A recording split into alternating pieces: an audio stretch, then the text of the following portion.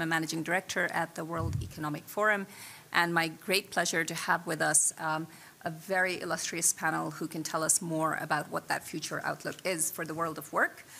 To my immediate left, Martin Walsh, the U.S. Secretary of Labor, welcome. To his left, Gilbert Houngbo, Director General of the International Labour Organization. And to his left, Julie Sweet, CEO of Accenture. And finally, at the far end of the panel, Dan Schulman, President and CEO of PayPal. Welcome to all of you. We're excited that today it marks exactly the third-year anniversary of the Reskilling Revolution initiative launched here in Davos in January 2020 with the goal to reach 1 billion people with better education, better skills, better learning, and better jobs by 2030. 3 years into the initiative, today we're announcing that 350 million people have been reached, so just about over the point that we should be at, 30% of the way into the timeline, through the work of multiple governments, through the work of multiple businesses, and most importantly, through the work of several public-private collaborations in this space. We also launched earlier this week a report on the future of jobs. And of course, that's the topic for today. While there's plenty to worry about in terms of future disruptions, there's also a huge amount of opportunity.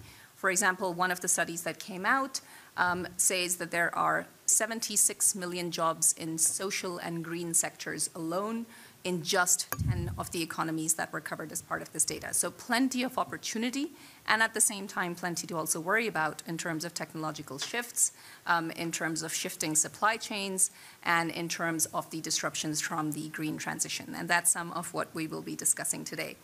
For the first set of comments, Secretary Walsh, over to you.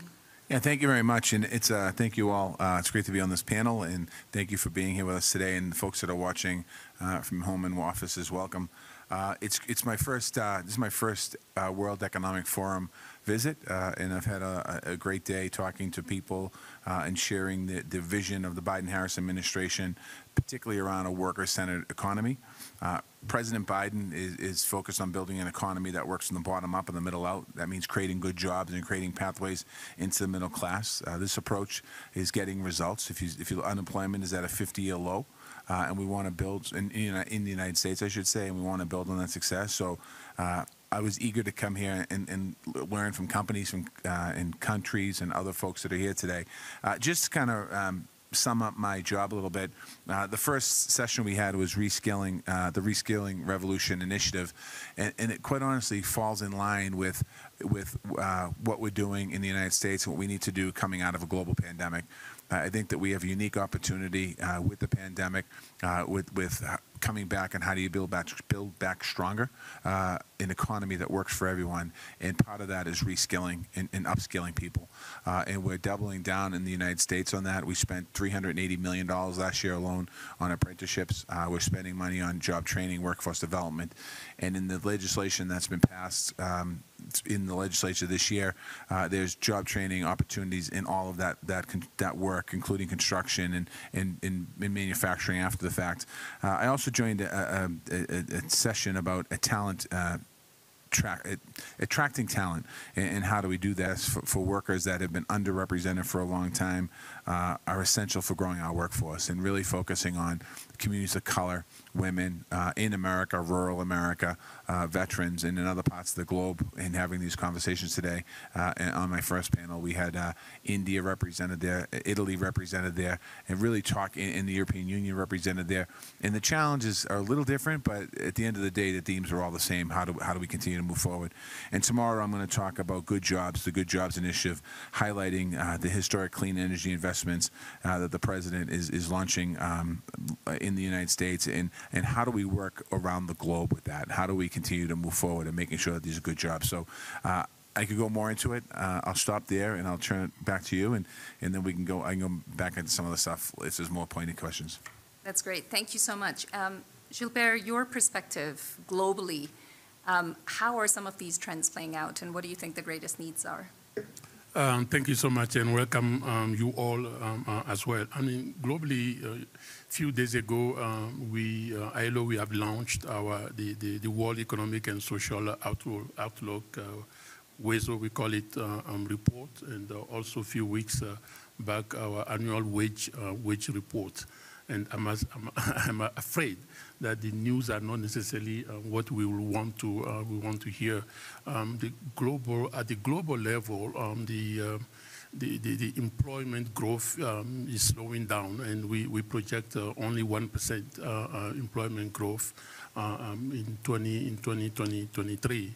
At the same time, we also expect productivity to go down in 2020 and 2023 at the global level. You would not also be surprised that the current multiple crises, including the war in Ukraine and other crises leading to the inflationary situation, is putting a lot of pressure on the real wage, particularly for the low-skilled workers that are really at risk of losing part of their purchasing power. Another dimension that is quite very of concern to ILO is the quality of job. One thing is to talk about the job creation in terms of quantity, but the quality of the job is really what we have noticed. If globally, particularly in the global north, there is a recovery in terms of number of hours worked compared to the last quarter in 2019, i.e. Pre-COVID. We know that in the rest of the world, the initial recovery earlier in the year 2022 has been wiped off in the third and fourth quarter. So then the new hour work that has been created, the new job that has been created, are much more in the informal sector. So that for us is, we know what the informal sector, what it implies in terms of lack of a minimum social protection or protection schemes. Obviously, we are also, some of you may have looked at our report. We have started developing a new index to really highlight what Secretary Walsh talked about this morning at the session in terms of what we call the job gaps, not just about the unemployment, i.e. taking into account workers that have decided to quit the job market per se, or if you look at the unpaid care economy, for example, where we know 75% are women, and that couldn't really free themselves up to go back to the job market. All of that is a major concern for us. The last point that I will just make is to highlight that if you look at the youth bulge, which remain, if you look at the youth that are neither in employment nor in education or training, the NEET, as we call them, and they remain at 23% for 2023. So it's quite, and those are a little bit the situation. Thank you very much. Very, very helpful to have that global outlook. Julie, on the spectrum of techno-optimism or techno-pessimism around jobs, your views? I think we're actually living in one of the best moments in history to actually be able to create systems that allow the lower skilled to have good jobs and to allow countries to be able to flip when they need to. And that's because the disruption we've gone through and the technology advancements have meant that to thrive in the next decade, companies and countries have to be able to access talent. They have to be able to be talent creators, and they've got to be able to unlock that talent, which often means, being a more diverse place to be able to, really unlock diverse talent. And it's that central piece that you have to be able to create talent. There are not enough skills in the world that we need. And that's why when you think about the U.S. spending $380 million on apprenticeships, that is driven by the need to create talent where we have gaps. At Accenture in the U.S., we have 2,000 apprentices in professional services. Unheard of. We started with 5 in 2015. And the key to being able to reskill at scale starts with technology. When the pandemic hit and there was this massive need for cloud skills, we retrained 100,000 people at Accenture in 6 months. We were able to do that because our people, we have a complete inventory of their skills. We could run AI algorithms against those skills and identify who could be reskilled.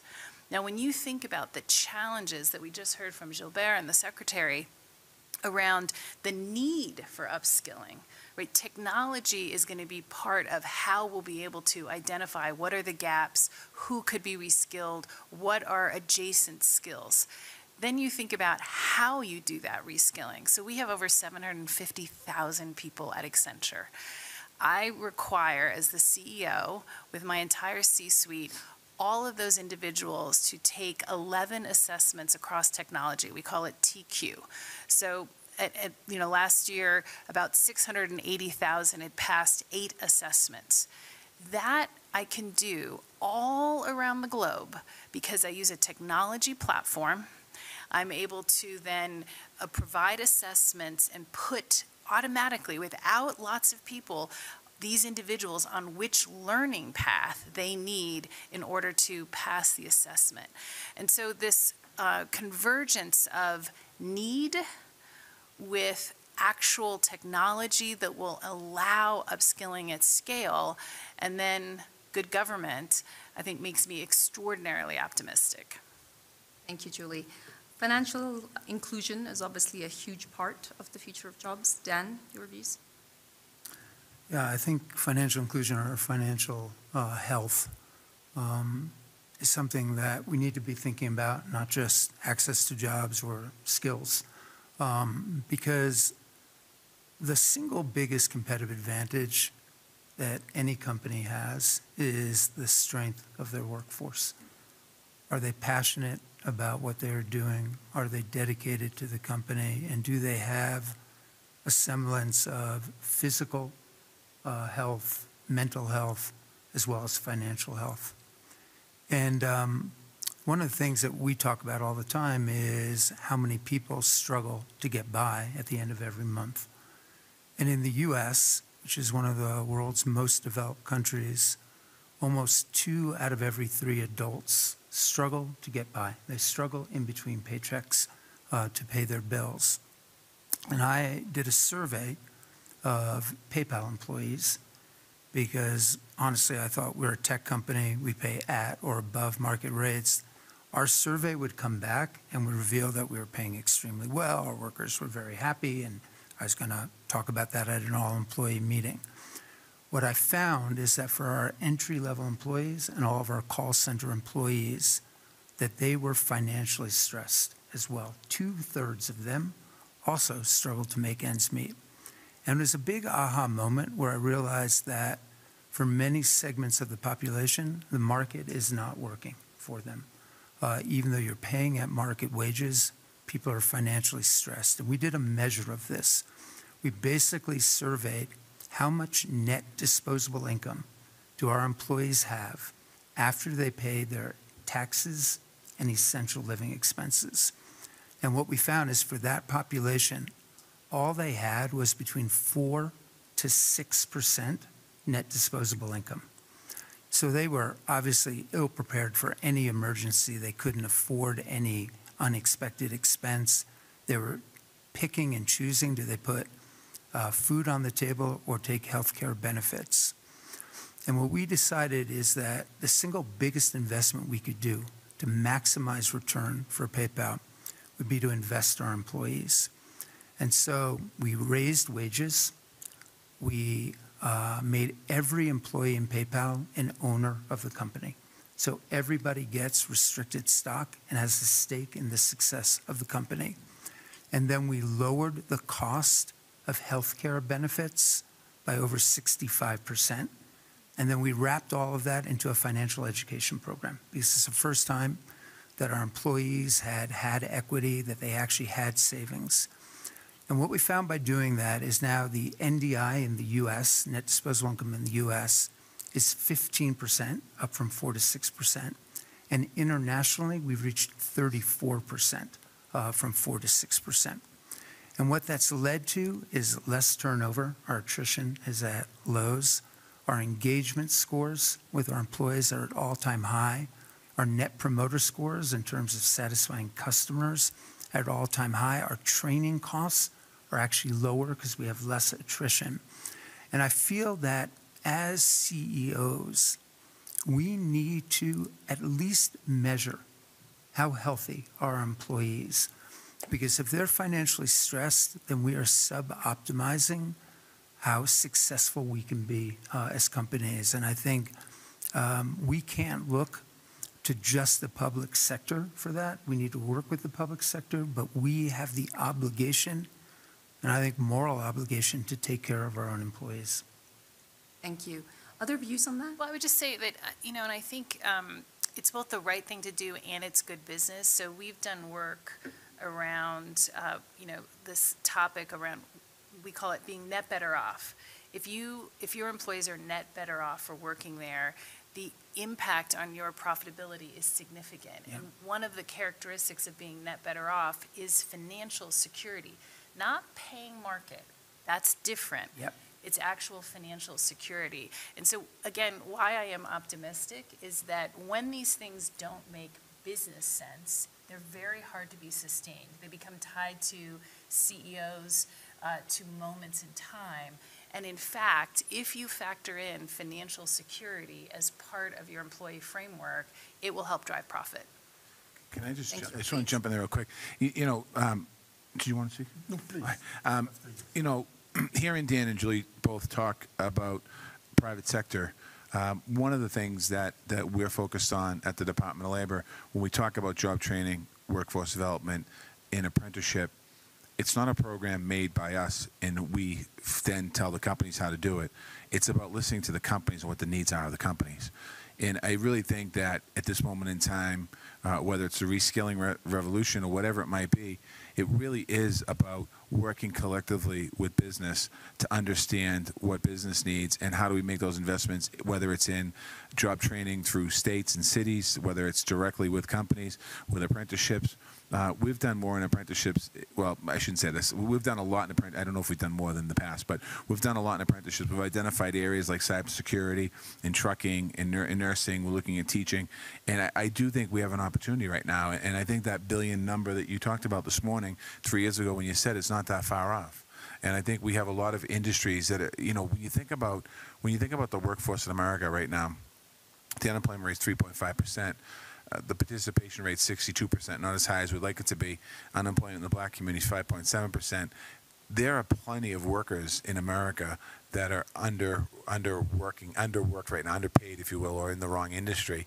And there are people hanging in communities right now across America that would never think of being able to work for a tech company. Meanwhile, tech companies are looking for them to come in. They don't need the college degree. And if you put the right training programs like the building trades have out there, and it's sustainable with while you get paid while you work, we really can make a difference. It really can.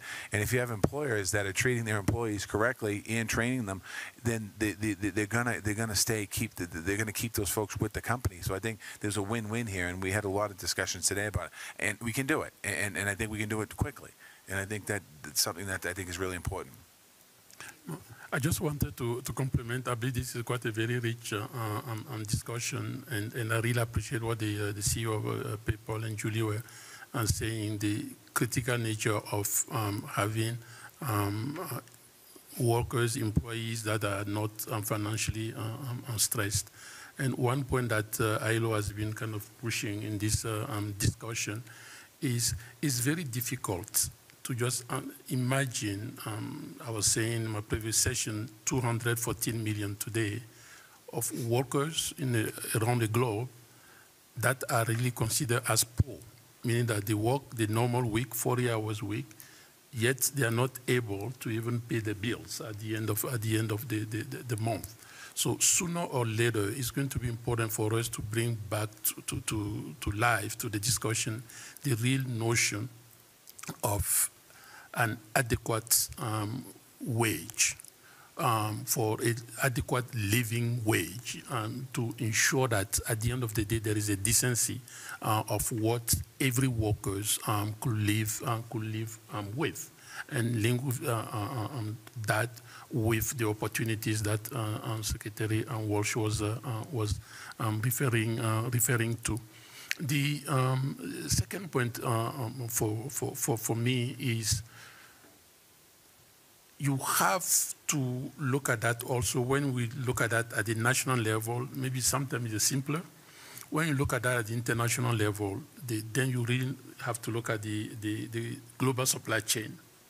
And how do we, or could we, ensure those principles that we are talking about are also spread across the global supply chains? That is another challenge that we have right now. At the same time, where the global supply chain are also a silver lining for wealth and job creation on that.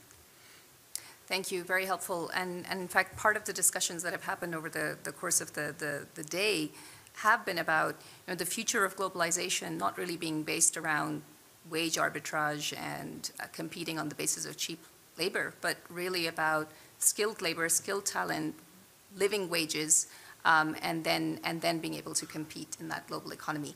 I do want to open it up to questions. We have a few minutes for questions.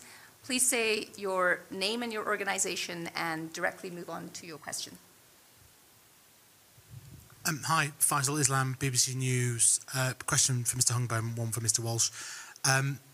The UK government has introduced minimum service level legislation against unions, that they could, workers could be fired or unions could be sued if minimum service levels are not agreed in key public services. They have cited the ILO as supporting these agreements. What's your reaction? Should we start with that? The UK is one of our, obviously, our founding member, and we are working very, very closely with all our member states, including United Kingdom. But I'm not aware of any bilateral discussion on this matter. What for us is quite very critical, not only in UK but across the world. In a situation of economic downturn, we are very worried that workers may have to accept situation so they don't get themselves out of job. They may have to accept situation that is below par on that. Fundamentally, our position, ILO does not have necessarily is not trying to interfere in a national level discussion, but we really want to stress the importance of social dialogue amongst the three parties to really have a sustainable way forward. Any other questions?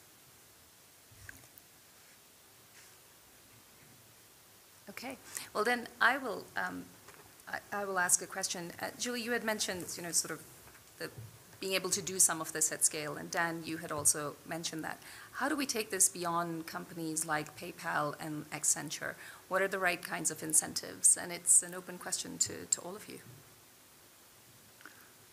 I'll start. Well, first of all, Julie and I actually together are working to drive this idea of financial health across a wide range of CEOs. We have actually an initiative that we're working with Just Capital to go and do that, to at least encourage CEOs to get a sense or measure the degree of financial health that their workers are experiencing. And then every company can approach it individually from that, because every company is different. I also think there is an immense opportunity as we come out of COVID, and where we work and how we work is being redefined. I mean, I think that opens up job markets that previously were difficult to access. If we're a Silicon Valley company, if everything is in Silicon Valley, it's hard to find jobs in West Virginia or around the world. But now since we're not working just at the office, we can open up that aperture. I think the other thing that people are often worried about are things like AI replacing people. You know, over the last 100 years, we've had one technology after another come about, always with, you know, forecasts of doom going on. You know, the advent of the telephone was going to be the, you know, the end of all manners because you could just call somebody without first writing them a note that you were coming over. And I do think that things like AI may actually open up opportunity for people who have different skills to do things like basic coding, because AI will be able to do things like basic coding. It may need human interface to take a look at it, et cetera, but the skills will be different. And I do think that there's a big opportunity for us to think about where we work, and how we use AI to really open the aperture up and not be so afraid of it, but figure out how do we work with it. I would start where Secretary Walsh was with respect to the importance of public and private collaboration. At the end of the day, jobs are local. A person lives someplace and they fill a need. And when you bring together the public sector, both government and schools, as well as the not-for-profits, with the private sector, and you get alignment about basic principles, you can do amazing things. For example, skills are the new currency. We need to be aligned around that. The educational system needs to be aligned. Companies need to understand it, this idea of being talent creators and the need to be able to do that. And once you begin to speak that same language, you can look at curriculum, you can look at gaps, you can have expectations of roles and that. And so really focusing and remembering that jobs are local, and on the collaboration and the needed collaboration, I think, is absolutely critical. And then bringing innovation. I mean, you know, much of what's happening in the U.S., for example, around apprenticeships, we learned from Europe, and then we innovated in professional services, moving beyond a lot of the traditional places to say, how can we fill technology gaps? At Accenture, 48% of our jobs in the U.S. do not require a 4-year degree, and we're a tech company in professional services. So, you know, that kind of innovation came from a lot of collaboration. How do you talk to schools? How do you really think about what they have? So I do believe that the secret is making sure that we are doing the collaboration, speaking the same language, and then bringing innovation. Thank you. Did you want to come in with another question? Please. Sorry about that. Sorry, Faisal again, BBC News. For Secretary Walsh, just to try and get you on the record, really. There's been a big speech by Ursula von der Leyen of the European Commission about a response from Europe to your government's Inflation Reduction Act and the perception that it's having an effect on jobs in Europe, tempting industries across to America. That's the point of it. Do you have a response on behalf of the administration to fears in Europe that this is an act of green protectionism? I don't have a technical response, but certainly I've had some conversations today that I will be having more dialogue with the White House before I go back. I'll be making a call to them. I actually put a call to them earlier today to talk about some of the concerns I heard today and the fears. But I know that, you know, the United States has a very good working relationship with, I think, the two countries. Well, one was Germany today. I heard a lot of concerns. There's a good relationship with Germany, and certainly we want to keep a strong relationship with our allies. But you don't mean it to take jobs from Europe? No, that wasn't the intention, I don't believe, behind it. I think that, you know, I think there's some senators here as well talking about it. And again, I don't want to get ahead of the White House, so I want to just, you know, make sure that the answer is what is accurate. I don't want to get too far ahead of that. But it has come up a couple times today. I thought you were going to ask me about the other question. Which one's that? The one you asked before. Well, I'll ask you about that then. Does America back minimum service levels? No, I don't. No, I don't know enough about the legislation, but I certainly will work with the ILO. We're a member of the ILO as well, the United States, and I don't know what the legislation is, but I don't think, you know, I would not support anything that would take away from workers. Thank you very much. If I can quickly maybe add to that, you know, ILO, we do also have our independent supervisory control mechanism on that. And the United Kingdom trade union, they know this machinery. They can also file. I'm not suggesting to do it, but they do have the possibility also to file for a complaint on that. And for that, yes, ILO has been also in discussion with the trade unions on that matters. Yeah. Thank you very much. I do want to use the final minute that we have left for just a final few seconds from each of you on one challenge as everybody walks away from this conversation, one challenge we need to overcome, and one major opportunity around the future of jobs. Dan, would you like to start? Not really. What is it? One challenge and one challenge, one opportunity. I think they may be two sides of the same sword.